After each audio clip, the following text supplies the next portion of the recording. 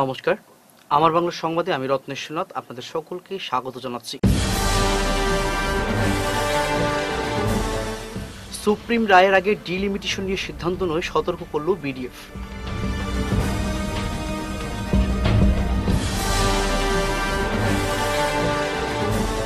জাল সার্টিফিকেট কাণ্ডের প্রতিবাদ, গুরুচরণ কলেজে এবিপির ধর্ণা।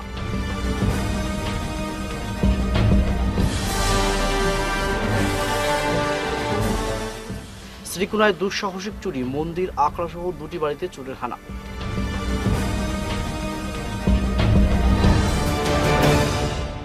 এবারে বিস্তারিত আমার বাংলা সংবাদ। কেন্দ্র পুনর্বিন্যাস সংক্রান্ত নির্বাচন আয়োগের প্রস্তাবিত খসড়া সুপ্রিম কোর্টে মামলা চলছে। এই মামলার চূড়ান্ত রায়ের আগে প্রস্তাবিত খসড়ার ব্যাপারে কোনো সিদ্ধান্ত না নিতে নির্বাচন আয়োগ তথা সরকারকে সতর্ক করল বরাক ডেমোক্রেটিক ফ্রন্ট।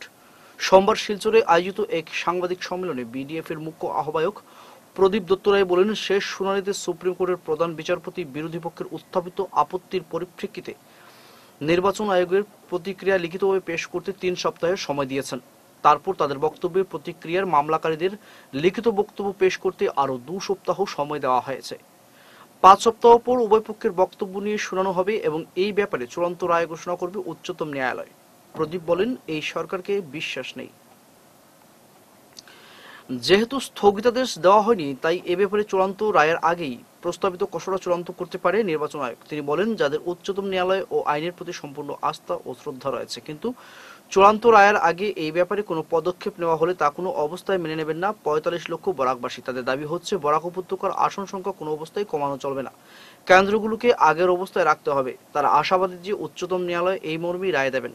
বিডিএফ এর মুখ্য আহ্বায়ক এদিন আরো বলেন, কেন্দ্র ও রাজ্যের বিজেপি সরকার শুধু ভোটের স্বার্থে রাজ্যের বাঙালি হিন্দুদের ব্যবহার করছে। বাঙালিদের প্রকৃত উন্নয়ন নিয়ে এদের কোনো মাথা ব্যথা নেই, উল্টে সবসময় বাঙালিদের কোণঠাসা রাখার পরিকল্পনা চলছে। নাগরিকত্ব সংশোধনী বিলের কথা বলে এই সরকার বাঙালি হিন্দুদের ভোট নিল, কিন্তু দেখা যাচ্ছে সেই বিল বাস্তবায়নে তারা সম্পূর্ণ অনাগ্রহী।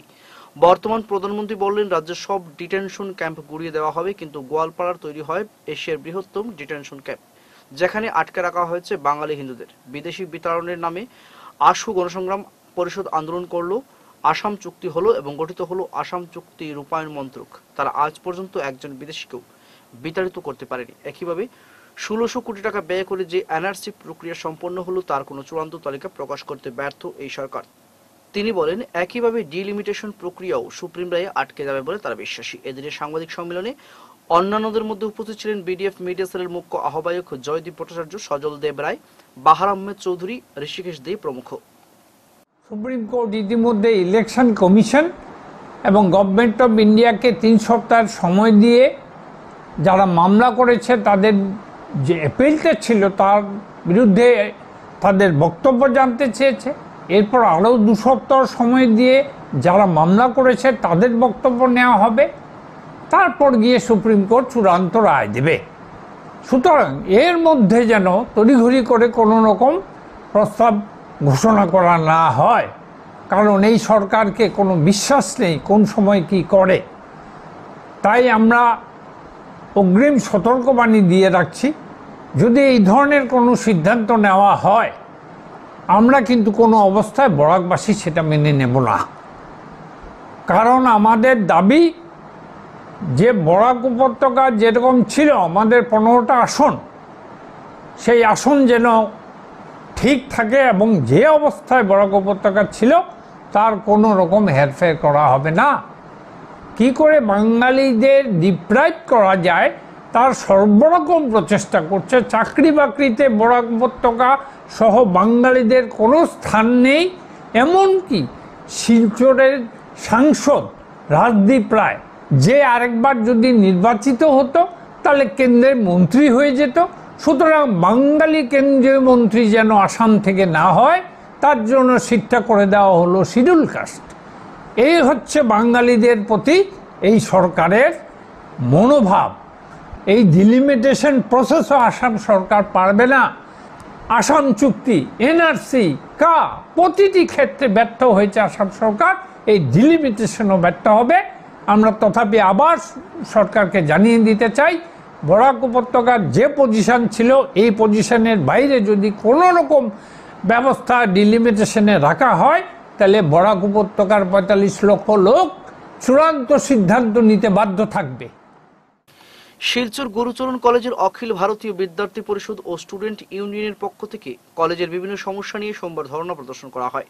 সংবাদ মাধ্যমের প্রতিনিধিদের সঙ্গে কথা বলতে গিয়ে পরিষদের কর্মকর্তারা কলেজের অধ্যক্ষের বিরুদ্ধে অভিযোগ বলেন, জাল সার্টিফিকেট, জাল মার্কশিট দিয়ে কিভাবে ছাত্রছাত্রীরা কলেজে ভর্তি হচ্ছে সেটা অবাক করা ঘটনা। ফর্ম ফিল আপ নিয়ে বেশি মার্কস পাবে তাদের কলেজে ভর্তি করানো হয়। এত বছর পর এবার ফিজিক্যাল ভেরিফিকেশন রাখা হয়েছিল। বিভিন্ন ডিপার্টমেন্টের শিক্ষকরা বসে মার্কশিট ভেরিফিকেশন করেছেন, কিন্তু তার মধ্যে দিয়েও এই ধরনের জাল সার্টিফিকেট নিয়ে ছাত্ররা কিভাবে কলেজে ভর্তি হয়। তারা আরও বলেন, যখন কোনো ছাত্র কলেজের কার্যালয়ে ফিস দিতে যায়, জমা দেওয়ার পর রিসিভ আসে না। কেন ফিস জমা দেওয়ার পরেও তারা পুনরায় ফিস জমা দেবেন? এটার কারণ কি গুরুচরণ কলেজের সমস্যা? কলেজের অধ্যক্ষের সাথে কোনো ছাত্র যদি কিছু জানতে চায় তাহলে তিনি গাড়ির গ্লাস উঠিয়ে চলে যান। কলেজের এসব ঘটনা নিয়ে ছাত্ররা গভীর উদ্বেগ প্রকাশ করেন। এসব সমস্যা যদি সমাধান না করা হয় ও অধ্যক্ষ যদি তাদের দাবি না মানেন বা ছাত্রদের স্বার্থে যদি কোনো পদক্ষেপ না নেওয়া হয়, তাহলে আগামী দিনে গণতান্ত্রিকভাবে আন্দোলনে নামতে বাধ্য হবে বলে হুমকি দেওয়া হয়।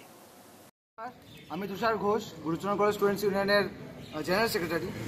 আজকে অখিল ভারতীয় বিদ্যার্থী পরিষদের পক্ষ থেকে এখানের মধ্যে আজকে আন্দোলন করা হয় এবং আমরা সকল ছাত্ররা এবং স্টুডেন্টস ইউনিয়ন সাথে অখিল ভারতীয় বিদ্যার্থী পরিষদের সকল কার্যকর্তারা আমরা আজকে এখানে বসেছি। সর্বপ্রথম কথা হচ্ছে যে আমাদের প্রিন্সিপাল স্যার যে সব সময় আমাদের কলেজের নিয়ে উনার নাম নিয়ে যে গর্ব করে থাকেন যে A1 কলেজ উনি চালাচ্ছেন বা উনার নেতৃত্বে চলছে কলেজটা, তার মধ্যে এই ধরনের কুকাণ্ড চলে আসছে যে এই ধরনের ফেক সার্টিফিকেটস দিয়ে এডমিশন করা, ফেক মার্কশিট দিয়ে এডমিশন হওয়া এবং যে কাট অফ দেওয়া থাকে, একটা কাট অফের রেস্ট্রিকশন থাকে ফর্ম ফিল আপ করানোর, সেই কাট অফের থেকে বেশি পার্সেন্টেজে মার্কস দিয়ে তারপর এগুলো অ্যাপ্লাই করানো হয়, তার এডমিশনও হয়। এত বছর পর এবার ফিজিক্যাল ভেরিফিকেশন রাখা হয়েছিল। কলেজ অডিটোরিয়ামে হোক, অন্যান্য ডিপার্টমেন্টে হোক, বিভিন্ন ডিপার্টমেন্টের টিচার্সরা বসে মার্কশিট ভেরিফিকেশন করেছেন, কিন্তু তার মধ্যে দিয়েও এই ধরনের ফেক মার্কশিট দেওয়া স্টুডেন্টসরা কিভাবে অ্যাডমিশন হয় এবং ফেক পার্সেন্টেজ দেওয়া স্টুডেন্টসরা কিভাবে অ্যাডমিশন হয়। আর তার সাথে আমাদের কলেজ অফিসের মধ্যে যখন কোনো ছাত্র যখন পেমেন্ট করে, আর পেমেন্ট করার পর যখন তার রিসিপ্ট আসে না এবং সে অফিসের মধ্যে যায়, তাদেরকে শুধু এটাই বলা হয় এবং ঘুরানো হয়, বারবার ঘুরানো হয়, আর তাদেরকে লাস্ট পর্যন্ত এটা বলা হয়েছে ডাবল পেমেন্ট করার জন্য। একটা ছাত্র কেন ডাবল পেমেন্ট করে?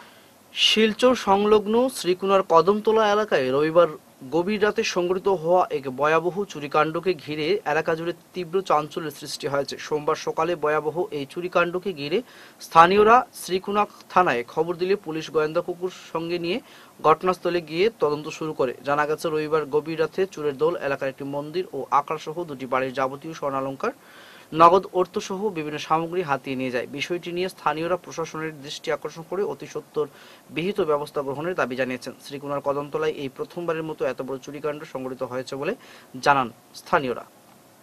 সোনার বোধ 5-6 বারে সোনা লইয়া গেছে, হাতের বালা, কানের সুর, গলার নেকলেস, LCD টিভি, পরের দিকে গডরেজ ভাঙ্গিয়া যাবতীয় সোনা জিনিস আছে সব লইয়া আছে। মোটামুটি 10-12 লাখ টাকার জিনিস লইয়া গেছে তার মধ্যে। এরকম ওখানে কি সোনা গয়নার জিনিস তো বড় জিনিস নিলে দেখা গেল না, সোনা গয়নার জিনিস তো দেখা গেছে না, ওখানে তো মালিক নাই, ওখানে তো তারা আইছে না, জানিয়া না, তারা আইলে আর কিতা কিতা বাড়াইব। ওটা আরেকজনের বাসা চুরি হয়েছে ওইদিকে ওই রোডে, কিন্তু তার ঘরে এরকম মোবাইল 5-6টা মোবাইল, টাকা পয়সা এরকম চুরি হয়েছে। এরকম কোনো দিন এরকম হয়েছে না। আমরা ঋষিকুনা কদমতলা এরিয়াতে ফার্স্ট হইল। এখন আমরা দাবি দেখুন চুরিটা খেয়ে করছে, এটা তোর লাগে খেয়ে এরকম চুরি করলো, এটা আমরা জানতাম চাই।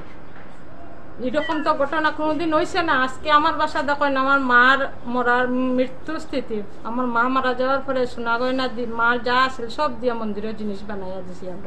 আমরা ভাই বোন খেয়ে গ্রহণ করছি না যে মার মরার জিনিস, অথচ 70 বছর পুরানা মন্দির, এরকম কোনোদিন মন্দিরে চুরি হয়েছে না। আমরা বাসাতে এরকম চুর হয়েছে না। কত বড় সাহস খার হইল এরকম যে করলো। এটাই আপনার কাছে দাবি, প্রশাসনের কাছে দাবি জোড়াত আমরা যে আপনারা এটা তদন্ত করিয়া দে। আমার মার মৃত্যুর লোকের স্থিতি জিনিসটা আর কিছু না। বরখলার ভিতর গঙ্গাপুরে সোমবারে এক ব্যক্তির ঝুলন্ত লাশ উদ্ধার হয়েছে। এ নিয়ে এলাকায় চাঞ্চল্য দেখা দেয়। নিহত ব্যক্তির নাম দীপন পাল। জানা যায়, সোমবার সকালে পরিবারের লোকজন তার মৃতদেহ বাড়ির বারান্দায় ঝুলতে দেখে পেয়ে কান্নায় ভেঙে পড়েন। বিডিবি সহযোগে বরখলা থানার খবর পাঠালে বরখলা থানার ওসি গৌতম কুমার চন্দ এবং এসআই রঞ্জিত পাল, জেলা ম্যাজিস্ট্রেট কৃষ্ণ চোরাই টিপরা দলবল নিয়ে ঘটনাস্থলে গিয়ে মৃতদেহ উদ্ধার করে ময়নাতদন্তের জন্য শিলচর মেডিকেল কলেজে প্রেরণ করেন। পরিবার সূত্রে জানা যায়, দীর্ঘদিন থেকে লোকটি মানসিক রোগে আক্রান্ত ছিল। আমি দিগ্বিজয় পাল, জালতলা বাজার নিবাসী। পিতার নাম লেট দ্বিজেন্দ্র পাল। টিকর বস্তি বিতগঙ্গাপুর পার্ট 1 জিপি জালতলা বাজার জালতলা। আর গতকাল রাত প্রায় 3টার সময় শোনা যায় আমার ছোট ভাইয়ের ওয়াইফ আর বাচ্চারা কান্নাকাটি করছে। তখন আমরা বের হয়ে দেখলাম যে গলা ধরে দিয়েছে। আর তারপর আমরা পুলিশ আরও প্রেসিডেন্ট জিপি প্রেসিডেন্টের সঙ্গে যোগাযোগ করলাম। এখন আমরা নিয়ে যাচ্ছি হসপিটালে। পুলিশ শিলচর মেডিকেল কলেজে নিয়ে যাচ্ছি এখানে পোস্টমর্টম করার জন্য। তার বয়স আনুমানিক 45 হবে। বারোই গ্রামে রহস্যজনকভাবে ভয়াবহ অগ্নিকাণ্ডে পুড়ে ছারখার হল দুটি গৃহসহ দুটি বাহন। সোমবার কাকপুরে করিমগঞ্জের বারোই গ্রাম স্থিত কাঁঠালগুল গ্রামে সংঘটিত হয় এক রহস্যজনক অগ্নিকাণ্ডে। একটি দোকান গৃহসহ দুটি বাহন পুড়ে ছাই হওয়ার মর্মান্তিক খবর পাওয়া গেছে। অগ্নিকাণ্ডে ক্ষতিগ্রস্ত মালিকের নাম সুমিত দে ও অপুলাল দে। সকালে আগুনের লেলিহান শিখা প্রত্যক্ষ করে স্থানীয় জনগণ অগ্নি নির্বাপক কেন্দ্রে খবর দিলে তারা এসে আগুন নিয়ন্ত্রণে আনে। তবে ততক্ষণে দোকানসহ দুটি বাহন পুড়ে ভস্মীভূত হয়ে যায়। সামগ্রীসহ দোকান গৃহটির মালিক সুমিত ও একটি অল্টো সহ একটি অটোরিক্সার মালিক সুমিতের ভাই অপু। উক্ত কাণ্ডে এই সংবাদ সংগ্রহ করা পর্যন্ত ক্ষয়ক্ষতির পরিমাণ জানা যায়নি। ঘটনার পর সোমবার সকালে তদন্তে নেমেছে বারোগ্রাম ওয়াচ পুলিশ পোস্ট। ধারণা করা হচ্ছে প্রতিহিংসামূলকভাবে দোকানে অগ্নি সংযোগ করে কোনো এক দুষ্ট চক্র এমন কাণ্ড ঘটিয়েছে। কিরকম আগুনটা লাগছে? আগুনটা লাগছে অ্যাকচুয়ালি তো কইতে পারি না। সকালে ধরুন মানে 6:30-5টার দিকে আমি যে আমাদের এপি গাড়িটা চালায় এই বাসার, তার নাম উত্তম, এ ফোন করে কইছে যে ওরকম যখন গাড়িটা বাইপরে তাইছে ঘর, তারপরে দেয় গাড়ির রুমে আগুন দেখে লগে লগে ফোন করছে। ফোন করার পরে আমরা দুনিয়া আইসি ধরতে সব বাড়ি আইয়া দেখছে যে আগুন রুমটা আগুনে দুমায় ভর্তি। ওই অবস্থা মানে গাড়ি ঘরে ঢুকা যান না ওতটুকু। কি কি গাড়ি আছিল? এখানে তো 2টা গাড়ি রাখা আছে, একটা এপি গাড়ি আর একটা অ্যালটো গাড়ি। বাড়ির মালিকের নাম? বাড়ির মালিকের নাম যে ঘর চলছে এই বাড়িতে তো সুনীত দে। আর গাড়ি তো আপনার নামে? গাড়ি তো আপনার নামে। আমরা 2 জনের 2টা, আমরা এক ঘরে 2 ভাইয়ের নামে 2টা গাড়ি আছে। আচ্ছা, কি কি গাড়ি আছিল? গাড়ি একটা অ্যালটো 800 আর একটা এপি। পরে আগুনটা ফায়ার ব্রিগেড আইছে? ফায়ার ব্রিগেড আইছে, আইয়া আগুনটা নিভাইছে বা গ্রামের মানুষও কিছু জল। নবভবনে স্থানান্তর করা হলো আসাম গ্রামীণ ব্যাংকের মতিনগর শাখার কার্যালয়। বুধবার ফিতা কেটে শাখার উদ্বোধন করেন আসাম গ্রামীণ ব্যাংকের regional manager Arun Kumar home. ওই উপলক্ষে স্থানীয় বিশিষ্ট নাগরিক ও গ্রাহকদের উপস্থিতিতে এক সভা অনুষ্ঠিত হয়। শাখা ম্যানেজার মনোজ দাসের পরিচালনায় অনুষ্ঠিত সভায় বক্তব্য রাখেন regional manager Arup Kumar home প্রমুখ। আসাম গ্রামীণ ব্যাংকের মতিনগর শাখা নতুন ভবনে স্থানান্তর হওয়াতে গ্রাহকদের অনেক সুবিধা হবে বলে উল্লেখ করেন regional manager Arup Kumar home.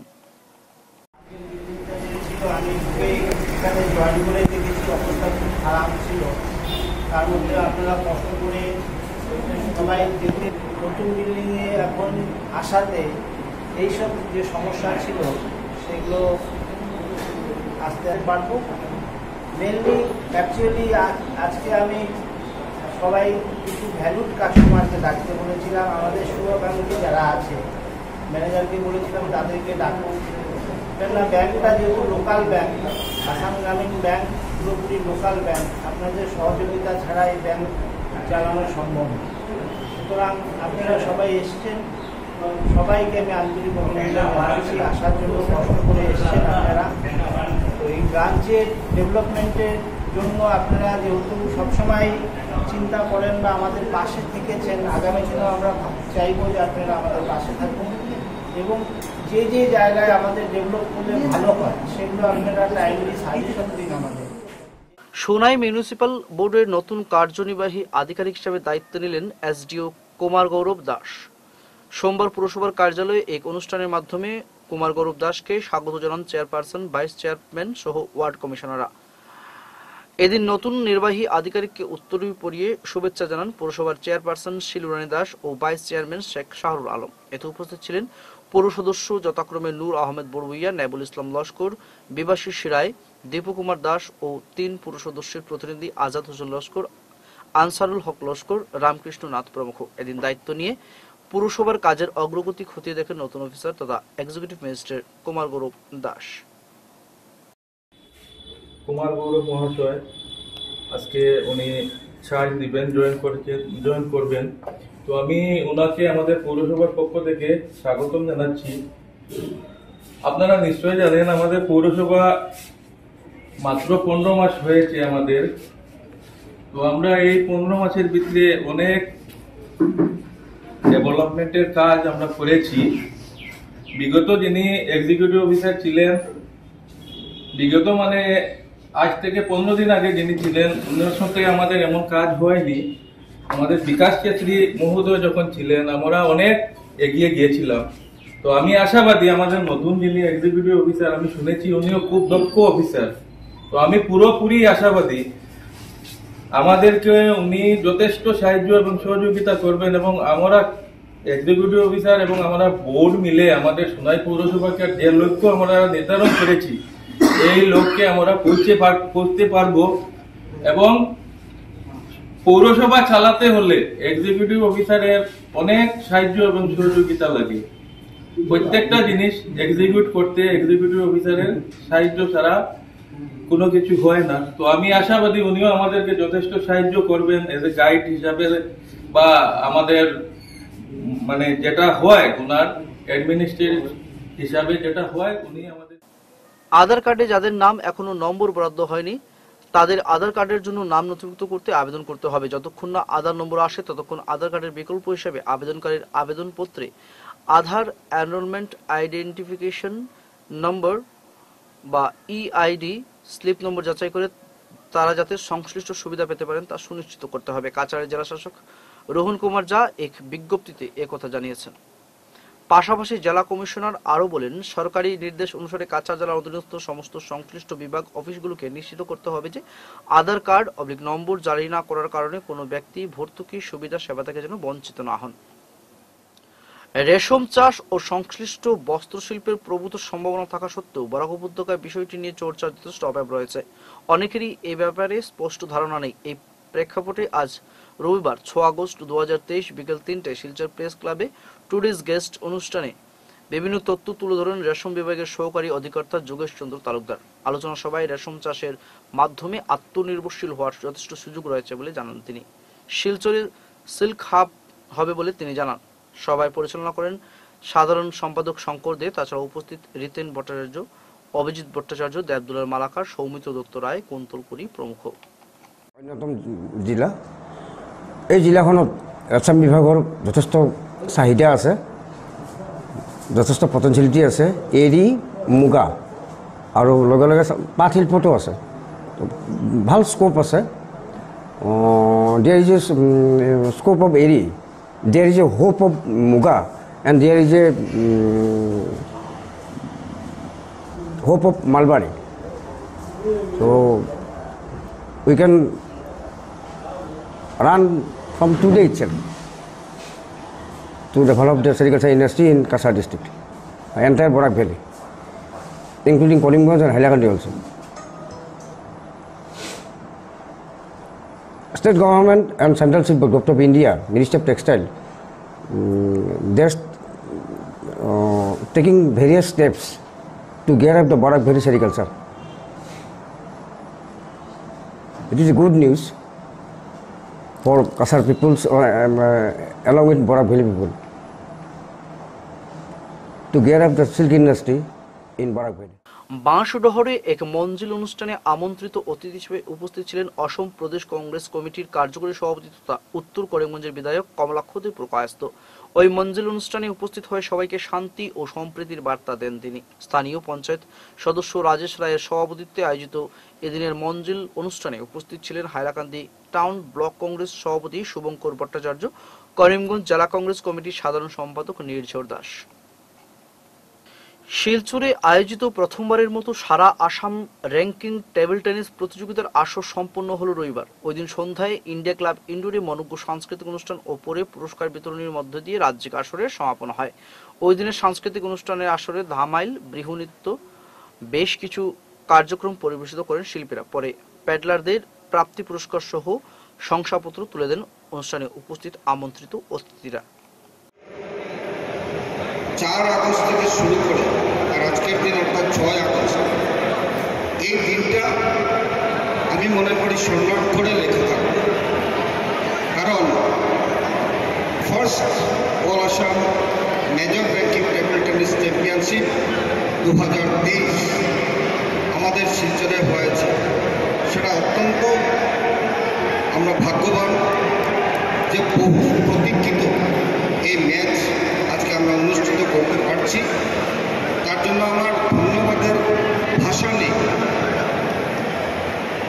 Assam table tennis অ্যাসোসিয়েশনের সম্মানিত সভাপতি মাননীয় মন্ত্রী পীযূষ হাজারিকা মহাশয়, এখানে উপস্থিত আছেন আমাদের জেনারেল সেক্রেটারি অ্যাসোসিয়েশনের সম্মানিত কার্তিক রায় মহাশয়, আমি সম্বোধন করতে ভুলে গেছি, আমাদের গীতার্থদা এখানে উপস্থিত আছেন, joint secretary Assam table tennis association আর আসাম টেবল টেনিস অ্যাসোসিয়েশনের সকল কার্যকর্তাদের, যেভাবে আপনারা আস্থা বিশ্বাস রাখে আমাদের এই শিলচরে ডিএসএর কার্যকর্তাদের উপর বিশ্বাস রেখে এই খেলাকে এখানে আয়োজন করেছেন।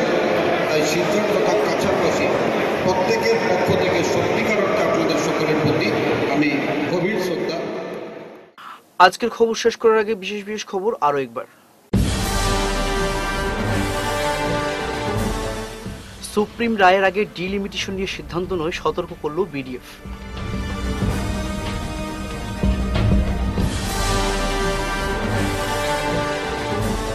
জাল সার্টিফিকেট কাণ্ডের প্রতিবাদ, গুরুচরণ কলেজে এবিপির ধর্ণা।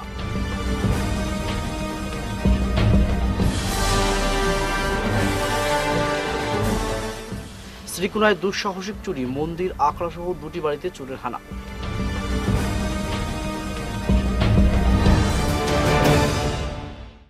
এখনকার মতো আমার বাংলা সংবাদ এ পর্যন্তই। ধন্যবাদ।